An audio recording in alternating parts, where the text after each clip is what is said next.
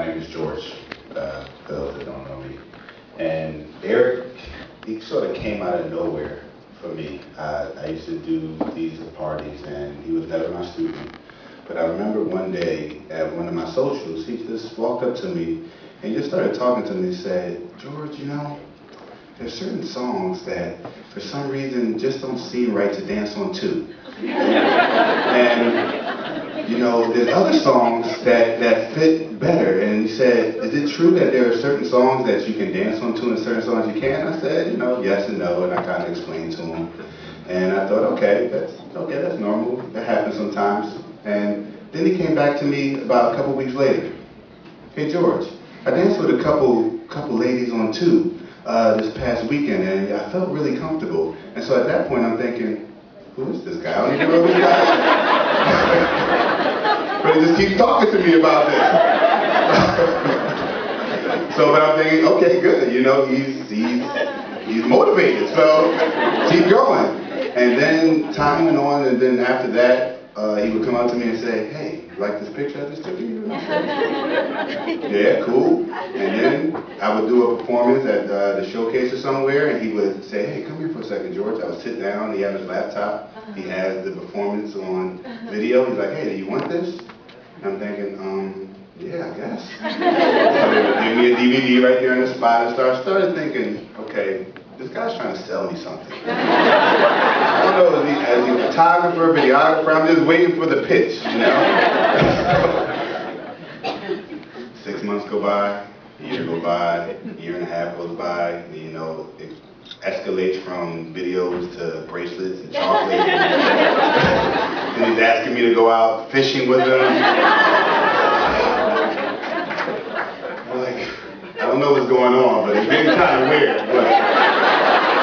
But as I started to look around, I started noticing that he was doing the same things for other people. And, you know, still in my head, I was always thinking, I'm just waiting for him to say, "Eric's Productions, I do videos and pictures for everybody." But at no point did he ever ask for anything in return. He really just did the things that he did out of the love that he had. And I remember one time I had a party, and it was going towards the end, it was dying down. I think I may have had 10 people there that night, and he was one of 10.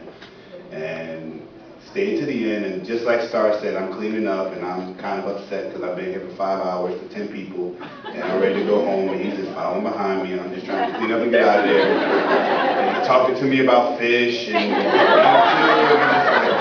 man, I just want to go home. And then, you know, finally out of nowhere, he said, "George," he said, "listen, man," he said, "don't stop." He said, "just keep going." He said, "You're doing a great job." He said, "You know, there are more people taking on to what you're doing than what you know, and I see it all the time." And it's funny that a guy that I barely even knew and I didn't see outside of there was more motivated about something that I was doing. You just don't see people like that just do things just because they're kind.